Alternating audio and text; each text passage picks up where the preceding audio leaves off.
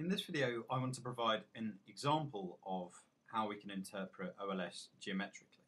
So imagine that we have a really simple regression model, which is essentially we just have, in non-matrix form, we just have that our dependent variable y, let's say yi, is equal to a constant beta naught plus some random error ui. Okay, so how can I represent this in matrix form? Well, let's assume that we have a vector of our dependent variable as y, and let's say for this particular example, we only have two observations. So we have the value of y for the first person and the value of y for the second person. Well, then we can write that this is equal to x times beta, where beta here normally represents a vector, but in this example where we've only got one independent variable, essentially we don't really have any independent variables, we only have a constant, so beta is just beta naught in this example. And then finally we have our vector of our residuals u here, or errors u rather. Okay, so what's contained in x? Well, we can think about x as, in this example, just containing ones, because essentially all we want is we want y to be equal to beta naught plus the respective component of u for each of the two examples. Okay, so how can we think about this situation geometrically? Well, we can draw out our sort of space here. So we're dealing with two observations here. So we're going to be dealing with two-dimensional space.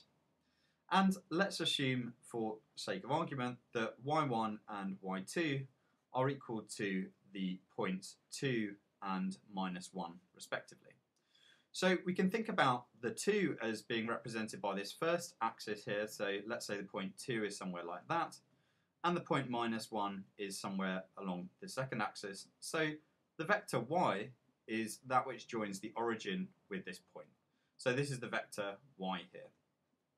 Okay, so that's what we're trying to get to. We're trying to get as close to y as possible.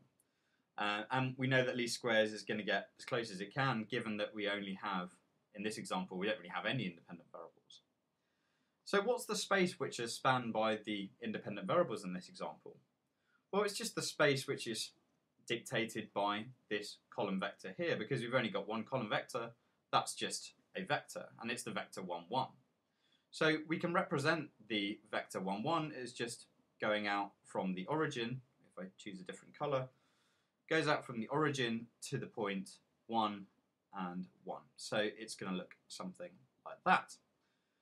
But essentially what we're doing is beta naught, what the role of beta naught is here is either to increase the length of this vector, so to extend it out that way if beta naught is greater than 1, or if beta naught is less than 0, then it's going to flip sign, so it can also go anywhere in the sort of opposite direction as well. So the column space of our independent variables in this example is really just a line. It's a one-dimensional line because we've only got one independent variable. If we had two independent variables, it would represent a plane in 3D space. And we can think about least squares as trying to identify some point along this line which is as close to y as possible. And what do we mean by as close to y as possible? Well, essentially what we're trying to do here is that we're trying to choose a value of beta naught such that it minimizes the sum of, if we think about the 2 points, we're going to have y1 minus beta all squared is the distance from y to some point on the line which is specified by beta. Because if you think about it, if we multiply our 1, 1 by beta naught, that's just going to be beta naught. So actually I should put a beta naught there.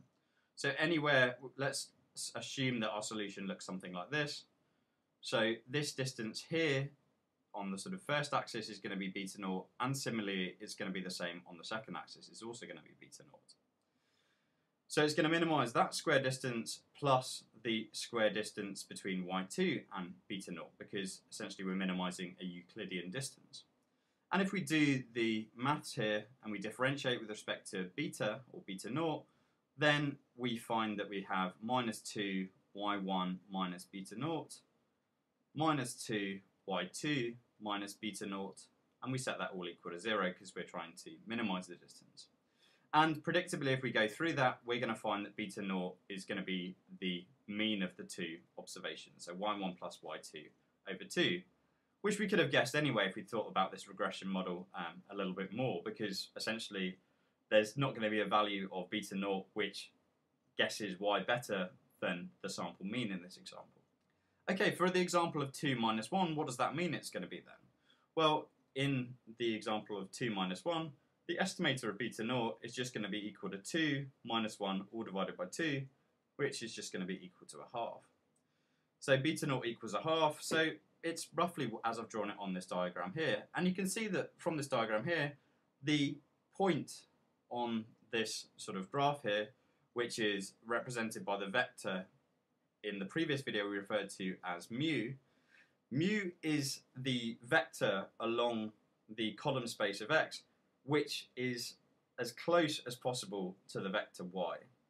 And note that we can't lie anywhere off that particular vector because then we would need more independent variables. And also note that in this example, the vector y minus mu hat is always going to be orthogonal to the column space of x, because if it wasn't orthogonal, we could actually get closer to y in terms of Euclidean distance.